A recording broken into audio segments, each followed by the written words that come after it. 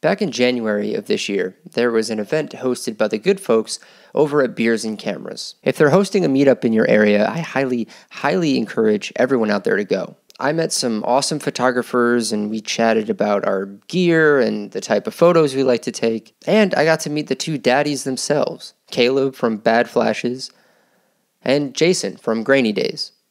And those who were organizing the event were doing a raffle at some point. One of the items that they were raffling off was a roll of 120 Aerochrome. We'll get into what that is in a minute. So I ran into Caleb and I said, hey, if I win the raffle, can I give you the roll? I'd love to see what you shoot with it. And he graciously replied, no, you should shoot it. At the time, I didn't even have a medium format camera, so shooting it was a bit of an impossibility. Not long after, I went downstairs and met Jason and started talking to him. And that's when the raffle started.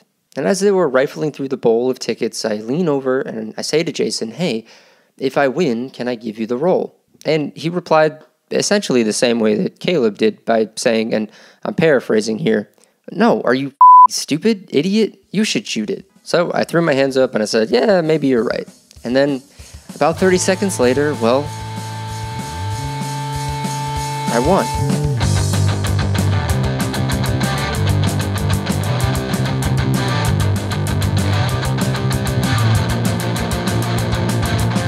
As you can tell by the title of this video, I'm not sure what to do with this thing, and I can already foresee all of the "I'll take it off your hands" comments. Believe me, walking out of that Beers and Cameras event felt like I was susceptible to a mob hit. I swear to God, I felt like Henry Hill looking out for helicopters in Goodfellas. At the time, I think that I knew that this stuff was coveted, but I didn't know exactly how coveted it was. Some of you may be wondering, do you believe in life after love? And some of you may be wondering, what the f*** is Aerochrome? Go ahead, type in Aerochrome into YouTube and you'll find a mega ass ton of other people answering that exact question. But in the interest of saving you time and effort, let me explain. Kodak Aerochrome is a series of film emulsions that are sensitive to near-infrared light. It was manufactured by Kodak between 1942 and 2009.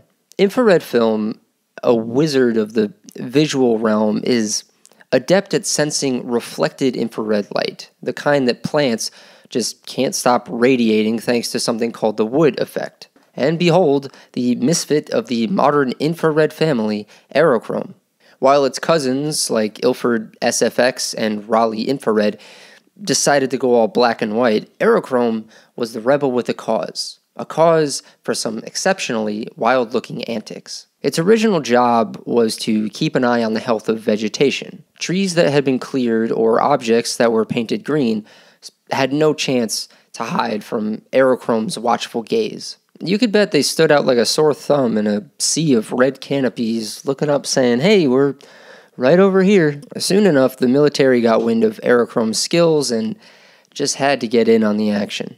And Aerochrome, being the versatile film that it is, nodded with a wink and said, sure thing, I'm up for a camo hunting adventure. Who would have thought that a film meant for plant health checks would become the darling of military missions and forestry investigations? Life sure does take some unexpected turns. Another key application is making some trippy-ass 70s album covers. Originally crafted for professionals and the military, this gem just could not resist the allure of the consumer world, and decided to slip into the hands of everyday folks around the swinging 60s, reborn as the famous Kodak EIR.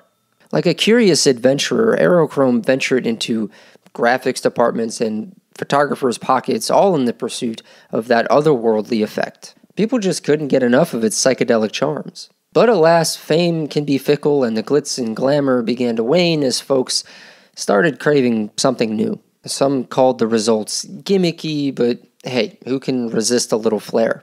Meanwhile, the professionals and the military had already moved on to the digital playground, leaving Aerochrome with a lingering nostalgia for its heyday. By the late 2000s, Kodak had decided to close the curtain on this magical emulsion. And it was the end of an era, but fear not, because just before the final bow, some brave souls stepped in to save the day.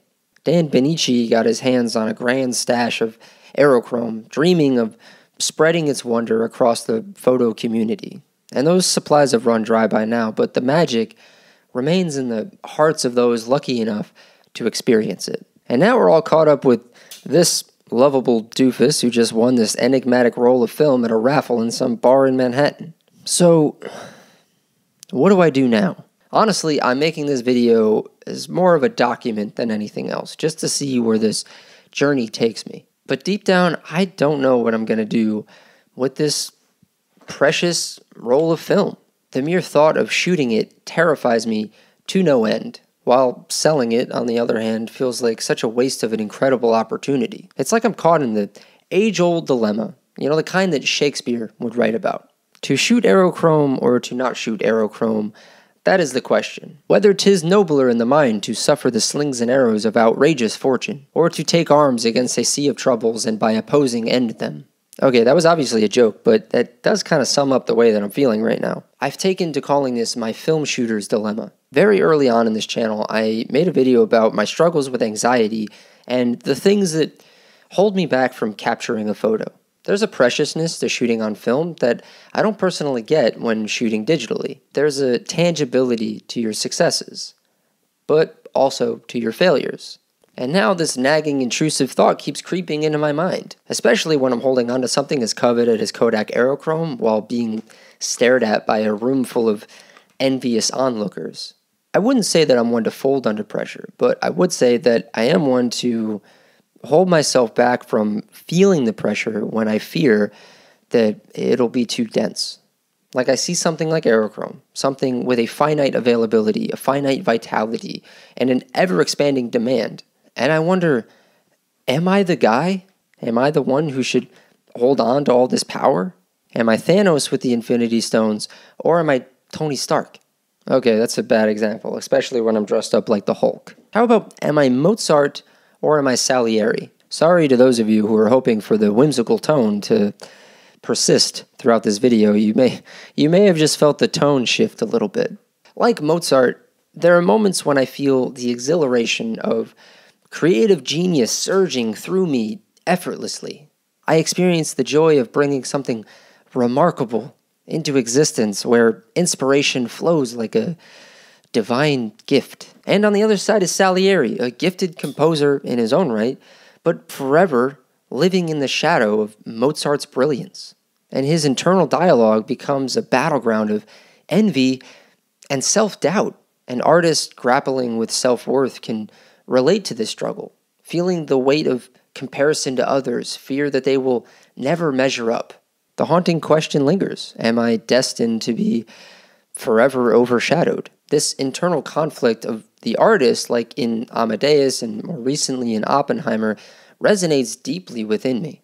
It's not just about this film stock, okay? It goes beyond that. It's about self-worth. It's about believing in myself and trusting that I can be a Mozart even when I feel like a Salieri.